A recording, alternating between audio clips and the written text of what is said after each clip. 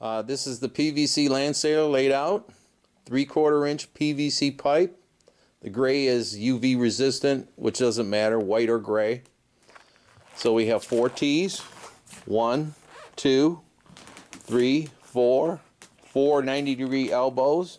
1, 2, 3, 4.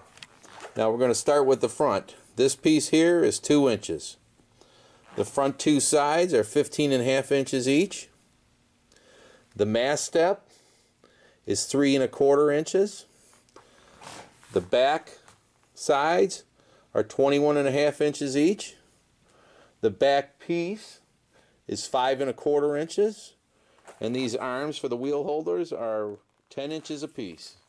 There and gluing this thing, as you glue it, you need a flat surface, so every time you glue it, you lay it flat so it doesn't get crooked as you're gluing it.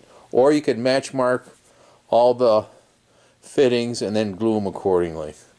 But that's basically it before you glue it together. The key is to glue one piece at a time, and as you glue it, you lay it flat on the floor. Keep it flat so it's always flat when it's gluing while it dries, okay, which doesn't take long. And you just use that little purple stuff on the fittings with the glue, and that's fine. I don't think you need to sand them. They seem to hold really well. Okay, and that's what it looks like when it's all put together. Okay, so that's that step. I took a 1/2 inch of PVC and stuck it under the back edge of the mast step off of the T's. And this will give you like a 10-degree angle for the mast when you drill it. And this is the hole already drilled through both parts of the PVC. Take this piece right here, and we're going to cut it a little lip off, wider than the hole in the mast step. We're going to cut this, and then we're going to cut it just beyond halfway to a clip that we're going to glue underneath the mast step.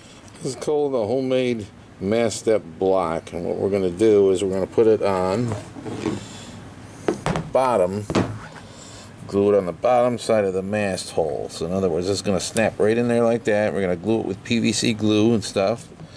And what that does is keeps the mast from going all the way through when it's loaded and don't drag on the ground. So what happens is, once we glue that in place, go through 2 holes, you'll feel it pop right in there, and there she is. That's the mast step. Probably glue it a little more centered like that. Good idea, a close idea what I did here. That's basically it. Pretty simple stuff. So it gives you an idea how the mast looks. Slight, about 10-degree rake. Making the front steering. These are the 2 sides. And the measurement across here is 2.5 inches by 3 inches. Make 2 of them. Cut them out. These are the 1/4 inch hole for the front wheel, and these are little pilot holes for to screw it into the side of this thing. When we cut this out, this is going to go sideways in between. This here is 2.5 from here to here by 1.125 here to here. This is the top piece, and we're going to drill a 1/4 inch bolt.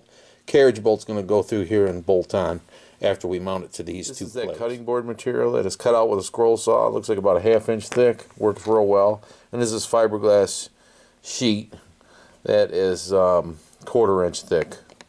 Okay, and this is going to be the front wheel assembly. The front wheel assembly screwed together into the thing, and it ain't painted. It's all rough, but it gives you an idea. And what this carriage bolt's going to do is go right through the center hole. Goes right through the center hole, and that square thing there, when you tighten this nut up on the top, will mount this inside this plastic. It'll just pull it right in there, and that keeps it from slipping on the shaft. This is the top assembly with the carriage bolt through it. This is a 2-arm system. I like the 2-arm. You can go with single arm. You can even go with 1 wire through the cable, like a bicycle cable that runs just the 1 arm. But I like 2. It's more positive and faster reacting for me. But either way is good. But this is how the top of the arm is mounted, screwed right into the top cutting board plate. Okay, so this is there's a washer with a nut on there, aircraft nut that doesn't come loose, and it pulled the carriage bolt right up into the plastic like that, which keeps it positive from slipping. But that's the assembly when it's done. That's what it looks like. This is a 72mm hockey wheel. Bolt that puts it in is 1/4 inch. by 1.75 inches. 2 washers that go on each side of the bearing where it doesn't rub on the plastic, and an aircraft nut to finish it off. Washer on each side of the wheel, then with the bolt through it. This is the hockey wheel, 72 millimeter, which is put on there with a bolt and an aircraft nut for it doesn't come loose. Sometimes you might want to put 2 washers in between the plate and the wheel on each side, but 1 right now seems to be okay, as long as when you spin it, it doesn't catch. So if it's spinning like that, it looks pretty good. And what we got is an aircraft nut in between there with a washer underneath. This is a carriage bolt that goes through. Then we have a spacer with a washer and a aircraft nut on top. Or you cut that off and put this nut on there to give you a nice cap look. This is another way of doing the front steering. This is a nylon shiv that's epoxied into the PVC pipe with a 1/4 inch hole, and that tends to wear good. It's another option you can do here. So you put that shiv in there, which is like this. It's a 1/2 inch hole. You put this in, epoxy this in, and then the shaft for the steering goes through there, which tends to not wear out as fast as if it were just plain on here. That's the setup with the front wheel installed with the plates and the thing. Now you can sand this and paint it and make it look real nice. This is just a rough idea, and it gets you an idea how it works. So then the servo, which is going to be set back on there on a plate, is going to be upside down with 2 wires going to these ears that turn the bolt. So it goes like this and like that. Okay, this is the Land Sailor upside down. This is the steering mechanism or servo. You're going to have a wire come from here to here, and a wire come from there to the other side, which controls the steering. And this is mounted just with regular little wood screws right to the bottom of the PVC pipe. This servo has to be in the center to steer, make sure it's evenly steered, but that's how it's mounted, and that's how the steering mechanism works. As you can see, this is upside down with the wheel, and this is what's going to turn it with wires. This is the kind of wire I use to hook onto here and then onto the front steering. I kind of got it set up like that. It's easy removal. Goes in and out.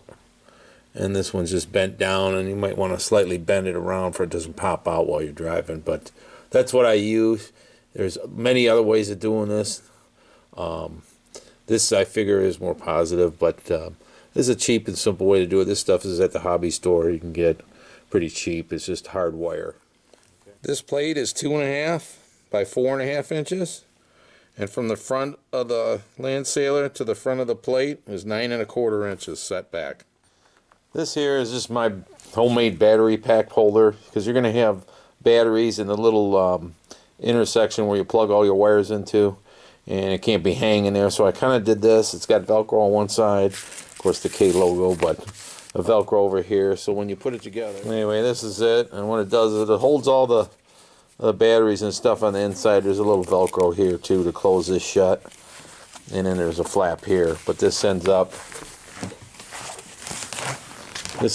around the bolt like that, and the wires and the batteries that lead to it, it kind of holds it. Now you can make a plate and mount your batteries on there with a cap or lid or whatever, but I just did this because it was pretty simple to make. This back plate is 3 inches by 6.25 this way. So it gives you an idea how big that plate is. This back plate is set back 10 inches from the back, and the center of this arm is 12 inches from the back. So it gives you an idea where the boom trim is going to go, right there in the center of that plate. And this is all the battery pack stuff that I was telling you about earlier. This is all the battery pack stuff that I put inside of this that's Velcroed together. Kind of hides it. Like I say, you can use a plate or mount it with a box or whatever you want to do. But that's how that is mounted. This is a servo sailing winch with a big long arm on it. I have it offset because when it comes on, this would be all the way trimmed. This would be all the way loose. So this would be totally straightforward when it's eased off. Eye screw in the back here for the boom, just one eye screw. These are all the attachments for the shrouds and the headstay. This is the headstay attachment. Goes right here. Come back for sail trim. When the sail trim comes down, it goes through this loop and right to the arm. On the shrouds, these are eye screws put into the elbows where the wheels go. One on that side, one on that side. So you have a 3-stay system here, basically like an ice boat. You can adjust these shrouds tighter, which will bend the mast, give it more curve by tightening these 2 shrouds. Wheels, since we have a bigger piece here than here, gives it a little more style. Well, this, as you can see in the picture here, let me try to get it here, is not straight. So what you want to do is, when we go to do the wheels, you're going to mark the dot and the dot. We're going to put a straight edge on there. Basically like that. So when we join, we mark the inside line and the inside line there.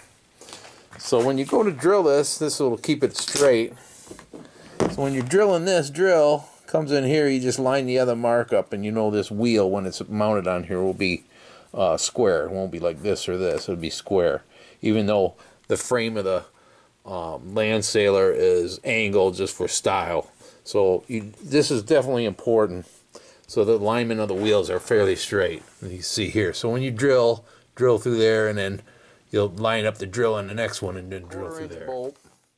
And roughly this bolt is 3 inches deep. So it's 3 inches. You can use a better cap on your bolt, but I stuck these on there because I had them laying around. So you can get real fancy and have nice cap ones on there. But what I do is I put a washer in between the bearing and where it mounts onto the PVC, because that gives it a freewheeling, gives it a from rubbing onto the PVC and slowing it down. So you want a real fast wheel that doesn't have any friction on it. So I put the washer on there before I mount it on. Okay, that's basically it. That's the wheel. Spins really nice. No friction on there at all. That washer in between helps out really well. So that's how you mount the wheels. These are 100mm speed wheels.